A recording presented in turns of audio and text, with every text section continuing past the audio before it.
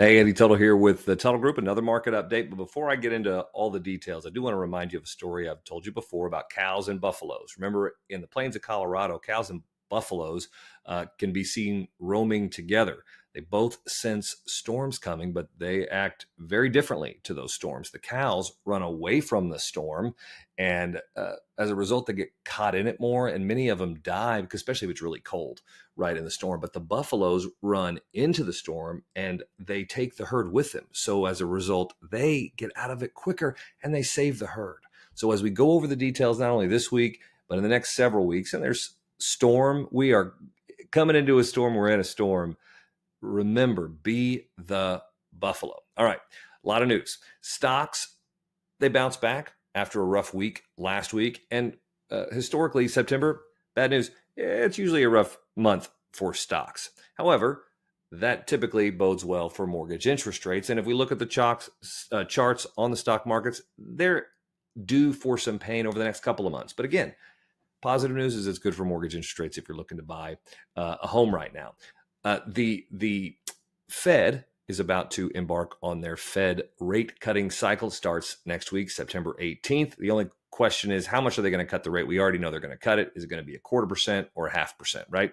Remember, the labor market has a lot of influence on what the Fed is going to do. And we got some more clues last week on the jobs report. So last Friday's jobs report, as projected, came in weak, right? And also there were a lot of negative revisions to June and July. Those were both revised much lower.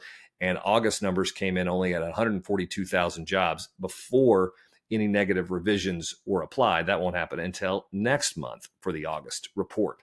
The only bright spot, if there is one, was the headline number of unemployment, which dropped from 4.3% to 4.2%. Media was like, yeah, see, unemployment rate dropped. That's great. Well, here's the reality on that is that the unemployment rate went from 4.25% to 4.22%. So it only dropped 0.03%.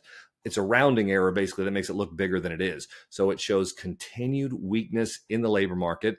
But again, that does bode well for interest rates. So if you're trying to time a lock, you're getting close to the end of a build job being complete, this is helpful news to know when to lock in. If your lender isn't watching it every day, hey, this is a good time to lock. Protect your gains that you've made in the recent rally. If we're monitoring it, we're monitoring it daily. We are still in a floating position. We want to ride this rally a little bit longer into the Fed report with a finger to be able to lock as quickly as we need to if the market turns south. So I hope that educating you on this, going into what the market is, helping you understand what influences mortgage interest rates, helps you become better prepared to make smart decisions when you're buying or selling your home, or you're considering a refinance, whatever it is. I hope it's helpful for you. But I'll say what I say every week. If you haven't updated your pre-approval or got one recently and got on the fast track, do that now. Get offer ready so you don't lose out on your dream home. Get a great top producing realtor that's awesome at negotiations and help you get the deal right for you, the right home, the right price. And if you're considering, whether it makes sense to refinance, maybe pay off some higher interest rate debt, whatever it is, go to loanwellnesscheck.com, call us, text us. We can get you a target rate for a refinance, run a debt consolidation analysis. We can do a lot of things for you there at the Tuttle Group. Regardless, just want you to know that we're in your corner. We're your friends at Home Finance, and we're never more than a phone call away if you need us. So please don't hesitate to reach out. Let us know how we can help you. Good luck out there. And until next time, be the buffalo. We'll see you.